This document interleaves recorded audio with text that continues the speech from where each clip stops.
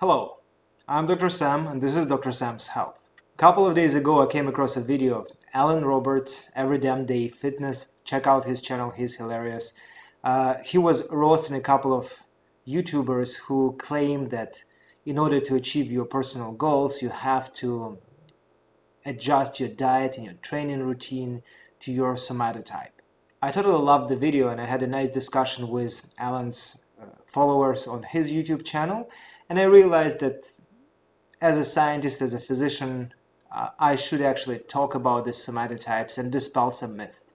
So today we're going to talk about the truth about somatotypes and nutrition and training. First things first, I would like to talk about somatotypes in general. What are these? The concept of somatotype was introduced by William Sheldon. He was a medical doctor specialized in clinical psychology, and he published his work in 1940. I specifically would like to focus on the timing of this publication and his research because I want you to understand really well what kind of scientific projects were taken on at that time. Just to give you a point of reference, Watson and Crick described DNA structure in 1952. So you can imagine what kind of knowledge we had about human anatomy, physiology, biochemistry before that. The idea behind Dr. Sheldon's research was to try to describe human anatomy, human physique, and to try to associate different types of body composition to specific personality or temperamental traits. And even in 1940, it wasn't a particularly new idea. Actually, I can remember from my medical school years that we were studying Ernst Kretschmer's classification of human body. He described three types of body composition, which were athletic, asthenic, and Pyknic, and actually tried to correlate these body types with specific mental disorders, mental illnesses. For example, as a psychiatrist, I remember that there was a weak association between the Pyknic body type, which would be Endomorph in Dr. Sheldon's somatotypes, and schizophrenia.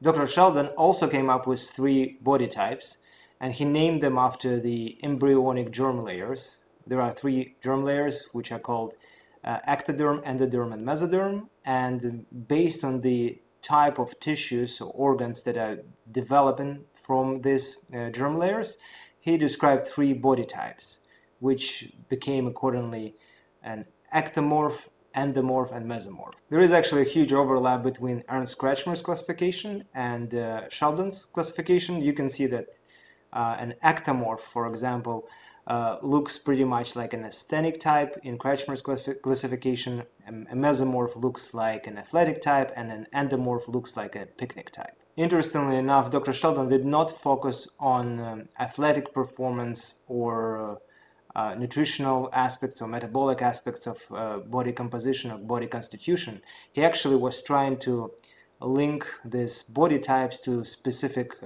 personality traits, and he described them for each body type. From the get-go, I would like to say that there is nothing particularly wrong with this kind of research, especially in this kind of research scientific era. What he had done, he just described different body types, tried to correlate them with certain personality traits. Researchers do it all the time. His research was corroborated by a number of researchers. Actually, I've just done a lead search on this topic, and I've figured out that there are studies that are referring to somatotypes, and these studies were published in 2011, 2012. So my point is that there is some merit in trying to describe and classify different body types. At the same time, his original research project had a number of flaws, and I don't want to get into minutiae here, but his research was criticized. Some of his co-workers not only criticized his research, but they came up with their own versions of somatotypes and somatotyping in general. Specifically, people would say that you cannot actually place everyone into one of three body types. There must be way more body types, and they would be right. And Dr. Sheldon himself did not focus on just three body types.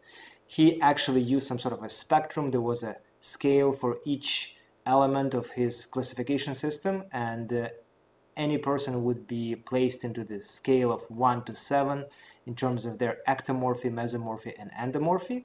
So in the end of the day, each person can be located somewhere in the spectrum, and the pure ectomorphs, endomorphs, and mesomorphs are quite rare. Also, somatotypes are not static. You might be an ectomorph, but if you start working out, you gain some muscle, you will eventually move towards being a mesomorph. Or, for example, if you're a mesomorph, the athletic type, if you do not work out, if you do not develop your muscles, if you gain some fat, you will start moving towards the endomorph type.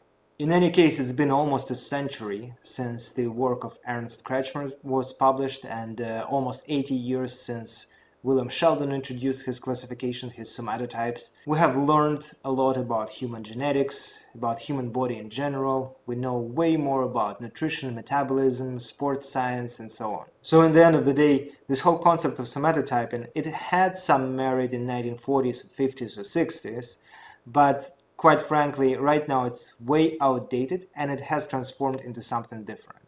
And the truth is that the basic principles remain the same. If you want to build muscle, you need to train. If you are a mesomorph, a pure mesomorph, likely it will be easier for you.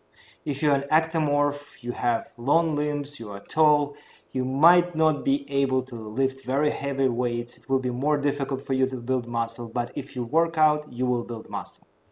The same applies to weight loss. If you want to lose fat, you have to be in caloric deficit. Whether you are an ectomorph, mesomorph, or endomorph. Doesn't really matter. So if you're trying to lose weight and you struggle with that, it's not because your diet does not match your somatotype. No. You simply fail to create caloric deficit. It doesn't really matter whether you are an ectomorph, endomorph, or mesomorph. If you create caloric deficit, you will lose weight. Guaranteed. The same applies to your macros. It doesn't really matter whether you're mesomorph, ectomorph, or endomorph. If you take in a lot of carbs, you will have an insulin response. Your body will start converting this glucose into fat. If you're trying to build muscle, you have to consume more protein. Even if you're a mesomorph, if you are not consuming enough protein, you won't be able to build muscle. So to sum it up, somatotypes were described in 1940. It's a somewhat outdated concept, but at the same time it has its merit. But the truth is that somatotypes have little to do with you achieving your goals, whether it's losing weight or building muscle.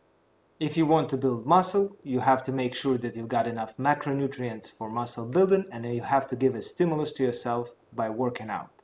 If you want to lose weight, you have to create caloric deficit. So you should plan your training and your diet based on the goals, based on what you want to achieve, not your somatotype. So that's it for today. I hope I clarified things for you. I've got more comprehensive description of somatotypes and their relationship with workouts and diet in my blog. Check out my website, drsamshealth.com. If you like my videos, hit the like button, subscribe. By all means, leave comments or questions. I'm always happy to have them. And I'll see you in my next video. All the best.